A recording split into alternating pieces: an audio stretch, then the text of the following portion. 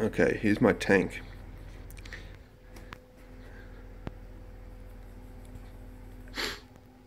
It's about 1,000 litres capacity with the 4-foot sump.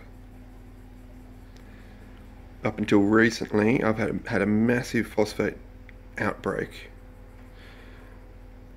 I started dosing vodka, and then I've added some Seachem Phosguard and bought a little bottle of phosphate remover, and I'm down over the last week. I've been dosing this stuff down from 0.6 ppm to a check last night was 0.19, which is far more acceptable. Still too high, but we're kind of out of the danger area.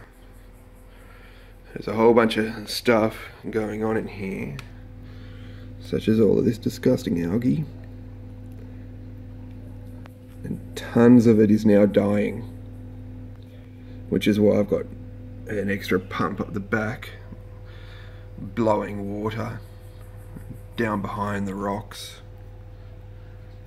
This is because there's a bunch of algae dying back there that I want to get moving. You can see, I don't know if you can see in the video, there's a ton of detritus and other crap floating around the water.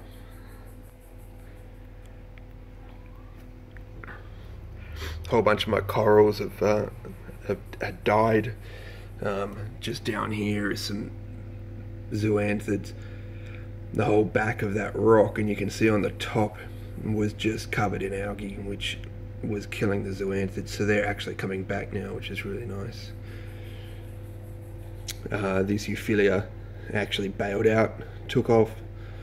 I was able to catch it and contain it for a little while, but it didn't work out.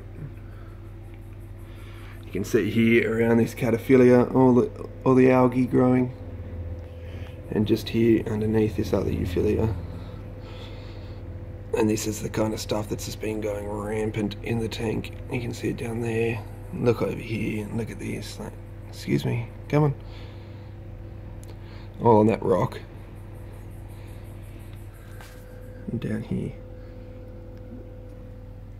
So I'm currently dosing. Oh, and here's a good show of what's happened.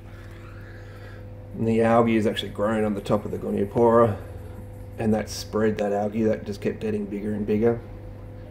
So now I'm hoping that hurries up and dies so that the Goni can start coming out again. Back in the corner, my Redactus, purple Redactus, is still looking alright. No algae really seems to be happening back there. So this is video 1 of my updates on the phosphate control. I will do a video of my sump soon and show you what's happening back there with the vodka dosing. I am noticing that the skimate coming out is getting a bit blacker, a bit thicker. I'm only at about week 2 of a very low vodka dose now though, so not expecting to see too much. That's it. Lights have only just come on, so a lot of stuff is still half asleep. Yeah, I'll update again soon.